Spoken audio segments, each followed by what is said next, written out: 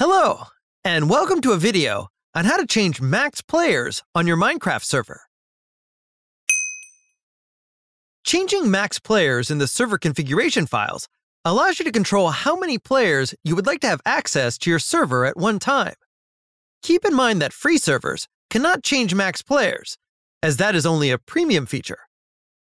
The first step is to go to scalacube.com and log into your account. Click on Servers and then Manage Server. Click Manage again. Find Settings on the left tab and enter it. Locate server.properties and click on Change.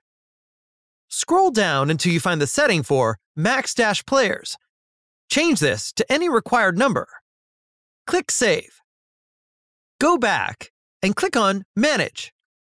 Click on Reboot to restart the server for the changes to fully take effect.